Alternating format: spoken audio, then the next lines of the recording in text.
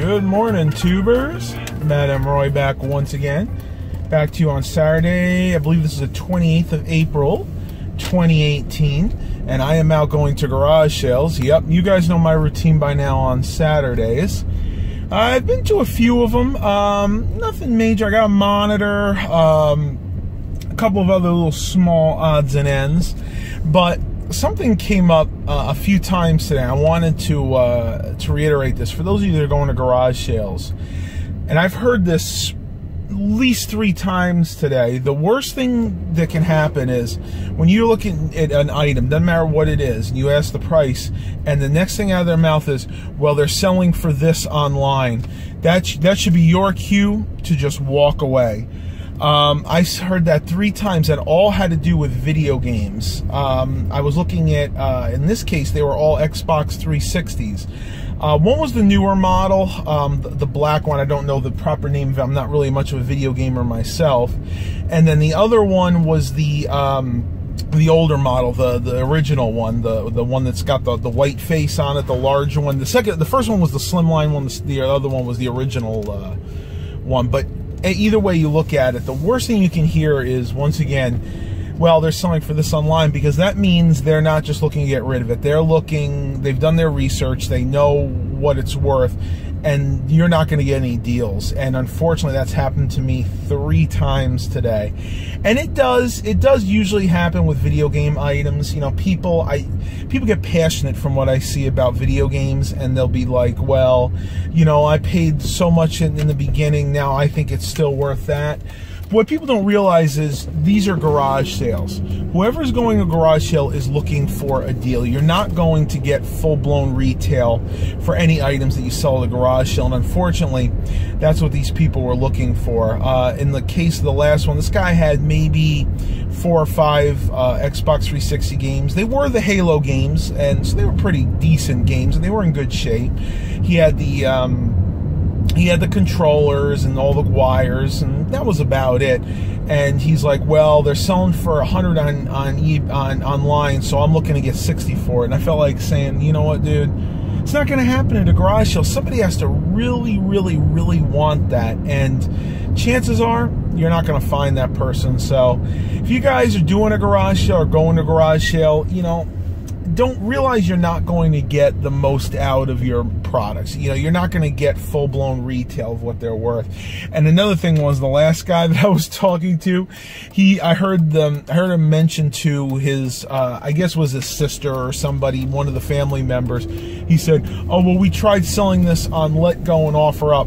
Well, there you go. You could tell right then and there that they're trying to get a decent amount of money for it. But that's just my kind of 2 cents about garage sales, kind of give you an idea of, you know, what to avoid. And even if you don't know what the prices are, if they actually say that to you, chances are whatever price they're quoting you is more than you should actually be paying. Well, I'm going to go ahead and pause this vlog. I'll be honest with you, the garage sales today have not been that great. I've been to the 2 community sales that were going on in my area, and there really just have not been that many houses participating. So let me pause this vlog. I'll pick it up when I get home, and hopefully I'll have some more garage sale finds for you guys to see. Talk to you later. All right. So you guys are getting a treat. We're going to ride this old elevator down. That is so cool. Look at those buttons. So you have to manually operate this? Yes. Oh my goodness. And the doors are...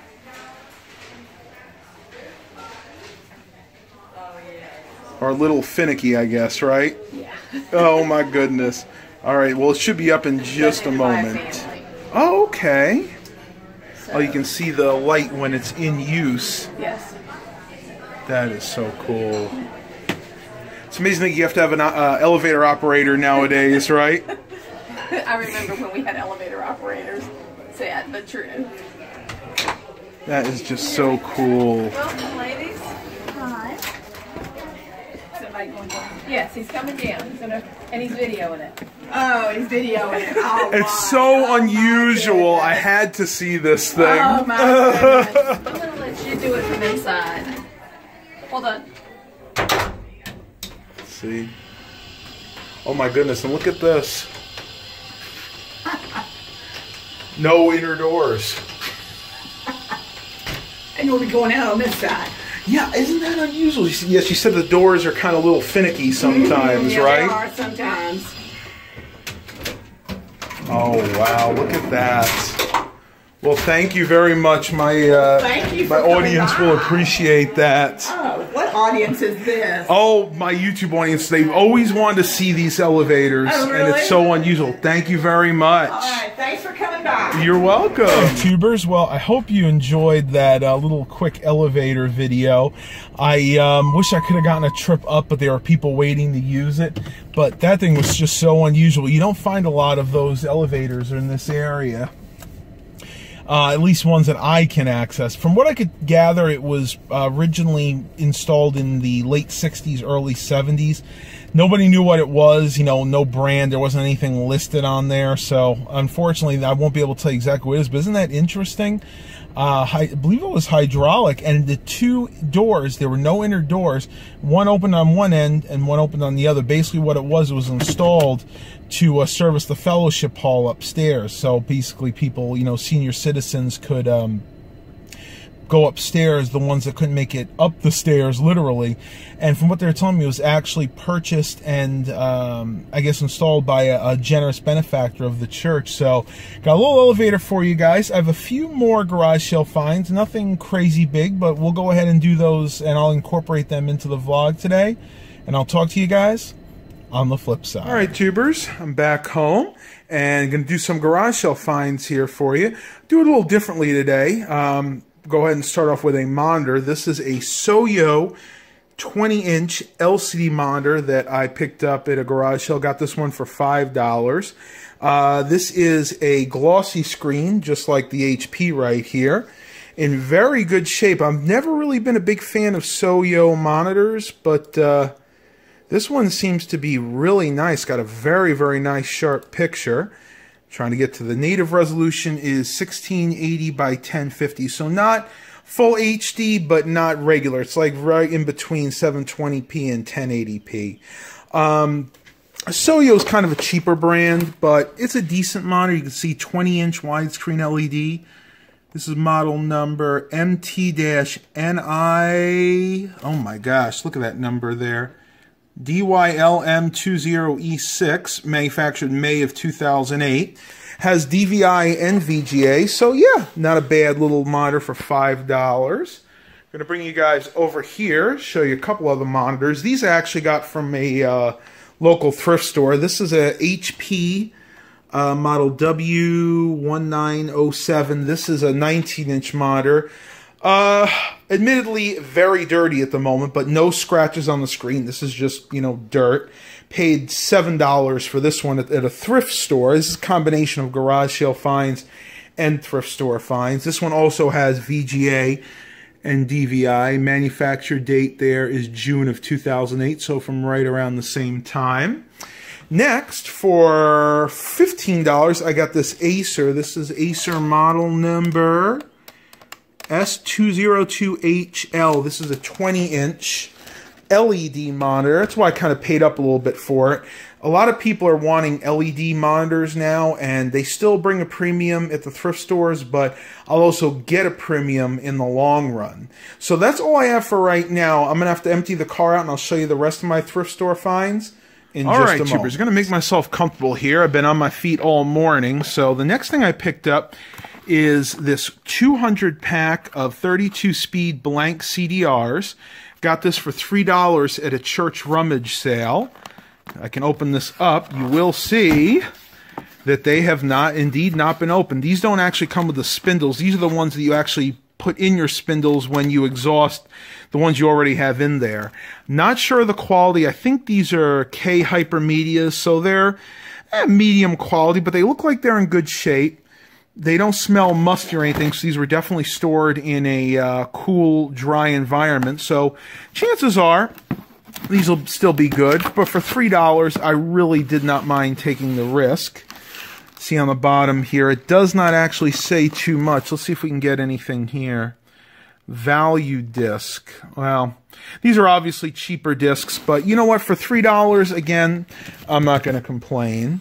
Next, in my little goodie bag here, for the paltry sum of 50 cents, I got this what is, see how they pronounce that? Breville K-cup holder. And I didn't really need one, but I saw it for 50 cents, and I said, you know what? I can't really pass it up for that price. So 3, 6, 9, 12, 15. The whole 30 K-cups, 15 on each side.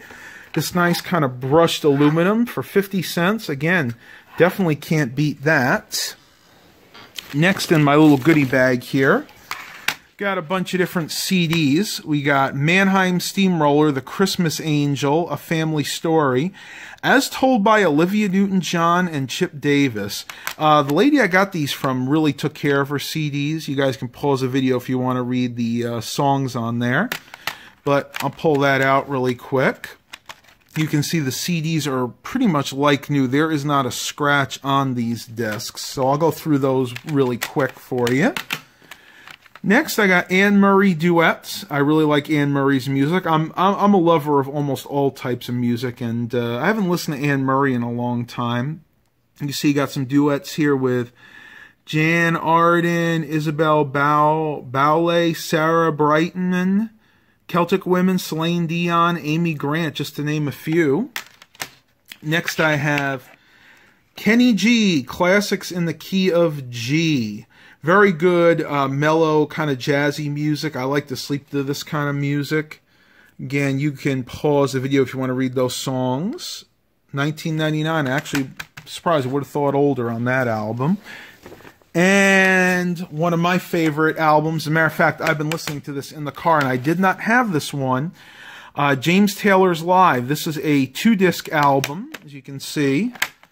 First disc there, and I haven't even looked at the booklet yet. I'll have to look at that later. I can't pull that out one-handed, but one disc there, and the other disc is on the other side right there.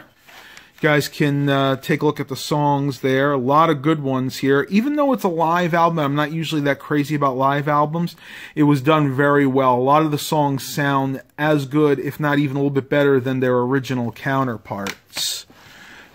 All right, next, a couple items I got for free. My good friend Andrew, when I went to one of the local thrift stores, he works there, he gave me this Sonic Visions, kind of like a Nintendo Power Play, but the Sega version. This is a magazine from November, December of 1992, which I'm not going to go over right now because I wanted to dedicate a specific video to this in the future. So you guys will have to kind of wait to see more of that particular magazine.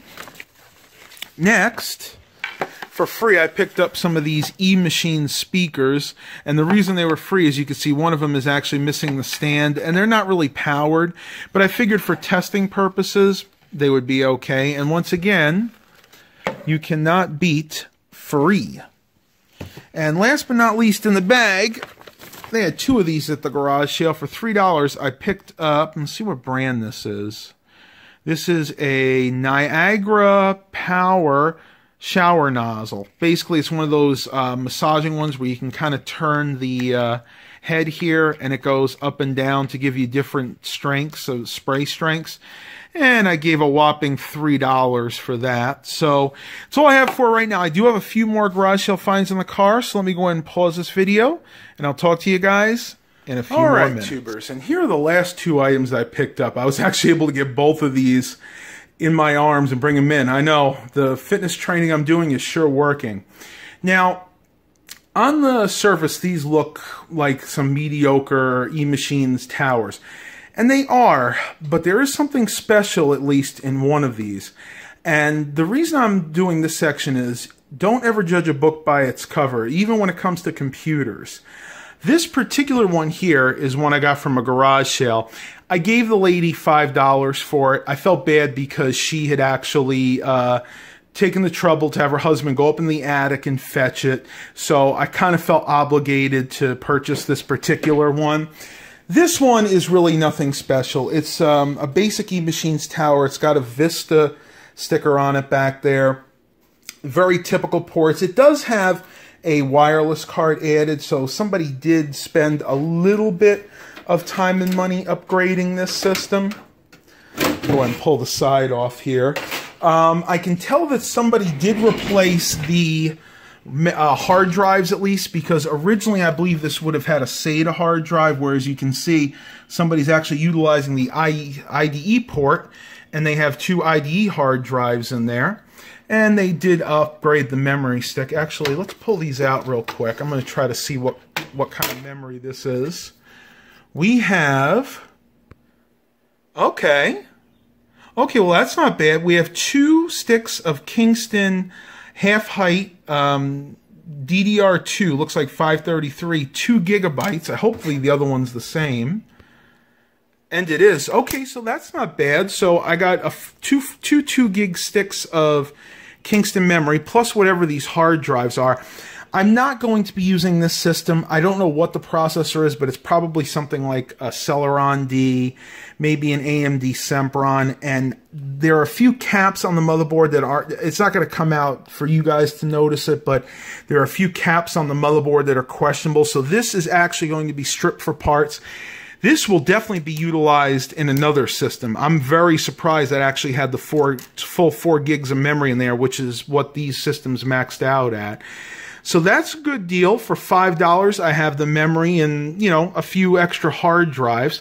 So I'm going to put this one to the side and open up this system because I want to show you something very special that is inside this computer. All right, tubers. In the interest of full disclosure, this particular e-machines did come from the thrift store, not a garage sale. And looking in front, you can see this is the basic of the basic. This is an e-machine model T3612 with a Celeron D processor. What is that? 512 megabytes of memory and 120 gigabyte hard drive. So again, from the factory, this particular tower was nothing to write home about. And I saw the price on it and I said, okay, $698. You know, I'll probably pass just because of what it is, until I turned it to the back. Now, if you look in the back here and you go down, you can see this 4-port USB card. I believe it's just a USB 2.0 card, but what that told me was that somebody put the time and effort to at least upgrade this computer. And I also noticed that the computer weighed a little bit more than it should have. So, while I was there, I loosened the thumb screws, opened this up, and I looked inside. I said, okay, you know, we got some RAM sticks in there. I haven't even pulled the memory out because that really wasn't what I was interested in. I saw the USB card there, and then I looked at the hard drive. I don't know if you guys can make that out or not, but that is a 1 terabyte Western Digital Caviar Black drive. And I said, okay, instantly this computer has become worth the $7 asking price. And that's what I wanted to let you guys know. When you guys are in these thrift stores looking at computers, I'm going to say it one more time, don't judge a book by its cover, because the computer might look like this, a really old, cheap Celeron tower that looks like it should belong in the dump, as this one should. But people can always hide good components inside. It amazes me all the time how people upgrade these old turds of computers with really, really good and semi-modern components. Give you an example. That Western Digital Caviar Black 1 terabyte hard drive, if I was to buy that used on eBay, I would have to pay almost $30 for that hard drive, and that would be on a good day. While I'm in here, let's go ahead and pull some of this memory out. I really want to see exactly what this RAM is, if it's been upgraded. And I can guarantee you that it has. Take a look at that. We have a 1 gigabyte stick of Nanya memory. I've heard of that. They're okay. Not my favorite brand. Let's see what the other one is, if it's the matching stick. And it is. So right off the bat here, a computer I paid $7.30-something for after tax. I have 2 sticks of 1 gigabyte DDR2. This is worth about $10 to me. And then I also have that 1 terabyte Western Digital Caviar Black drive, again, worth about $30. So I have $40 worth of parts right there out of this computer that I only paid $7 for. And I haven't even gotten inside to look at the USB card. Actually, let's go ahead and pull that out real quick, because there are no screws here. Kind of a screwless design. Hopefully it'll let me pull it out here. not easy to do one-handed. There we go. And this is a VIA Technologies VT6212L. Yes, this is a USB 2.0 expansion card. Value on this, I would put between $5 and $10. So right there, tubers, it's about $60 worth of parts. I'm going to end the video for here today, the vlog / garage sale finds. Hope you guys enjoyed this. Please continue to like and subscribe. Give me a thumbs up if you like this video. And as always, have a blessed day, everybody.